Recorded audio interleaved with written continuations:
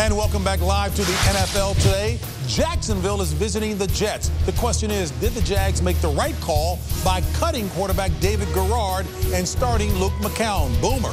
Yes, they did, JV. They didn't believe he was going to take it to the Super Bowl, so why pay him $8 million if you're a small market team? They did the right thing. Oakland is in Buffalo. Both are 1-0, but the question is either a playoff squad? Dan. You know, both of these teams are going to make a big jump this year. They're going to win more games than they did last year, but no, neither one of these teams are going to make the playoffs. Sorry. Wow, Kansas City takes on Detroit. Is Ndamukong Suh the best defensive player in the league? Big Chris. Absolutely not.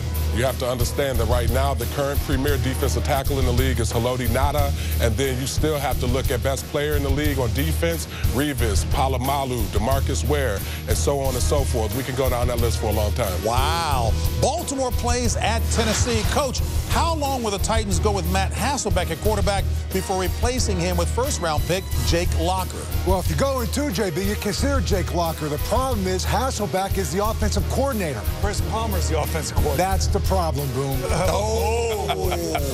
Finally, Cleveland battles Indianapolis.